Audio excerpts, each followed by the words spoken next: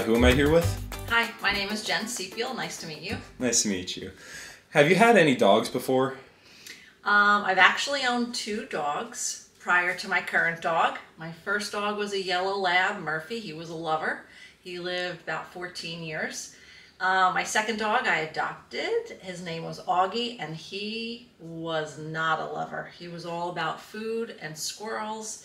So my third dog, I actually got another yellow lab because I missed the love that labs give their owners.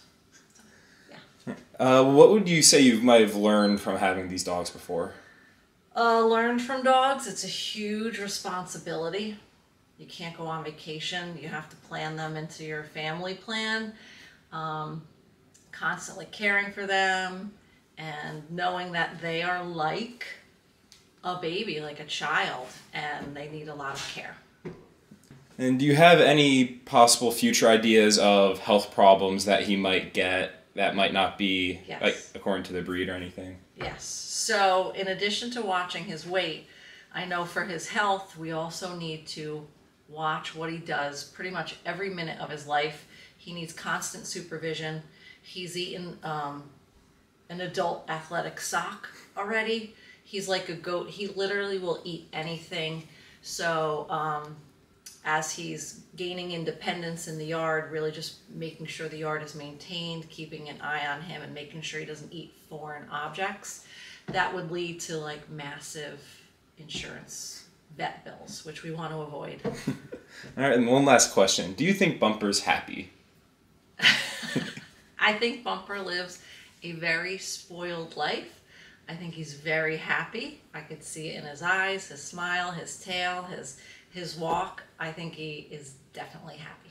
Awesome. Thank you so much. Thanks. That's great.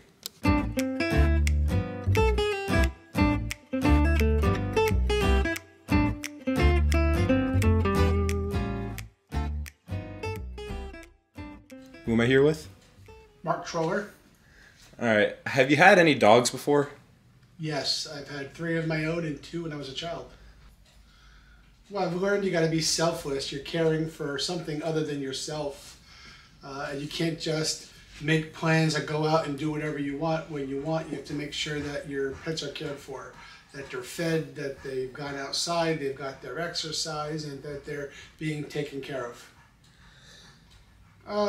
Maybe wish I would have walked them more. Having 2 dogs together, they were very difficult to take outside on a leash. One tried to be dominant and always got in front of the other, and they would tangle their leashes. And so they got their exercise from playing together and going out in our yard, but I think they really missed out on getting more of the being introduced to the neighborhood and being socialized more with the neighbors and on the street. So yeah, I wish we took them for longer walks more often. I think they're very lucky and fortunate and happy. Buddy, you know, we got him from, he was a foster, and when we found him, you could see every bone and vertebrae within his body and every rib in his rib cage. He was starving, and when we first fed him, you would think the poor dog never ate before. And for the first few weeks, he was very, not aggressive, but he was very excited when he ate. And eventually, after a few weeks, he learned he could actually walk away from a full bowl of food if he wasn't hungry. He knew he was going to get another meal, and I think that made him very content and happy. And at least we felt that we changed his life. So yeah, I would have to say they're pretty happy. As they go through age, just remember, as you age, they're aging. As your muscles start to hurt, theirs are hurting. As you need more rest, they need more rest.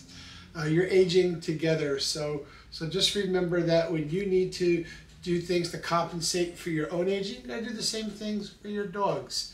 You know, they can't get around like they used to. They can't get into my car like they used to. We've had to make some accommodations. I got them a little ramp now. I bought a new truck that actually has a folding up back seat, and they fit inside it perfectly for going for rides. We make things as easy for them as possible so that they can be as comfortable and happy in their old age. Awesome. Thank you very much, Mr. Mark Troller. You're welcome.